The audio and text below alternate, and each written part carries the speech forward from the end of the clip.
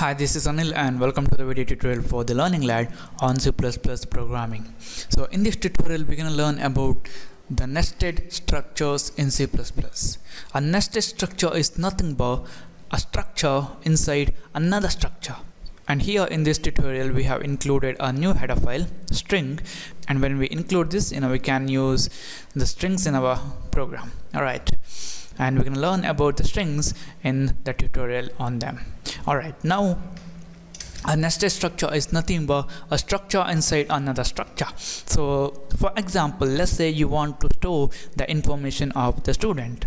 At that time the student has the name, roll number, age, then the address, and this address contains many elements. For example, the house number and then the street name, etc, etc. So this address also contains some dissimilar elements. What we can do is we can group the dissimilar elements of that address under one name in a structure, and we can use that structure. So if it is confusing, don't worry, when you start writing the code it's going to be very clear.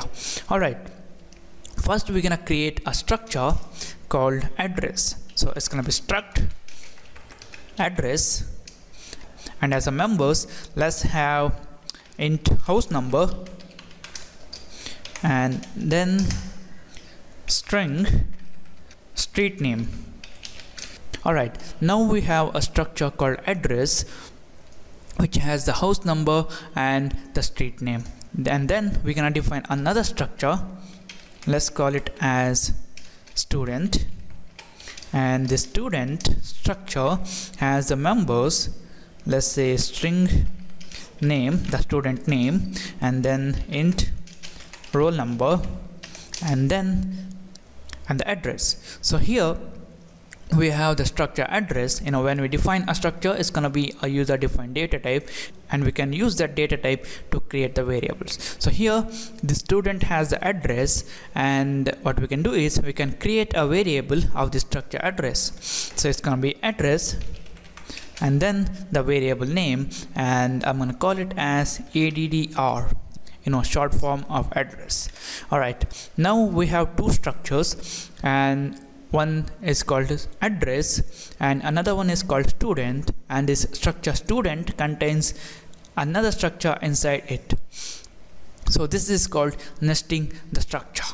And the next thing is how to access the elements when we nest the structures. So here, just for the demonstration purpose, we're gonna create a variable of this structure student.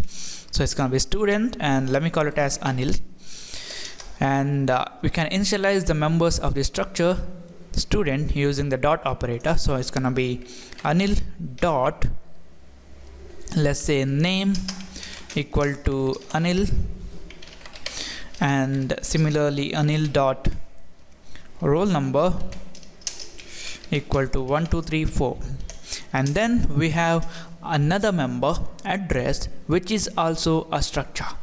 So to access the members of this structure student, we're gonna use Anil dot, and to access this addr or this address element, we're gonna write addr, and we know that this addr or this address is also another structure. So to access the members of a structure, we're going to use the dot operator when we refer that using the variables. So it's going to be dot here, and then house number, which is the member of the structure address. So it's going to be house number, and let's assign it with a value of 68, and then Anil dot the member of the structure variable student addr dot the member of the structure variable addr, which is street name. So I'm going to copy this and paste it here, and let's assign a value mg road. Alright, so now we have learned how to assign the values when we nest the structures. The next thing is accessing the values.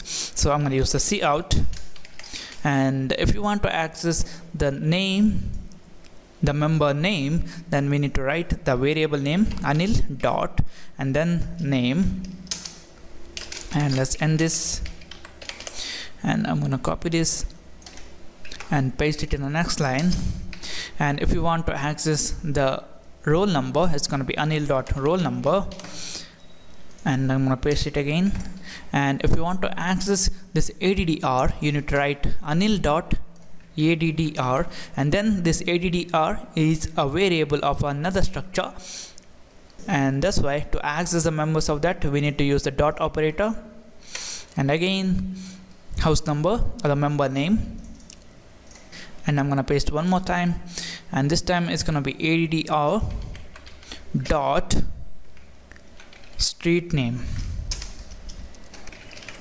Alright, now we have nested the structures and also assigned the values to that nested structure and also retrieve the value from that nested structure.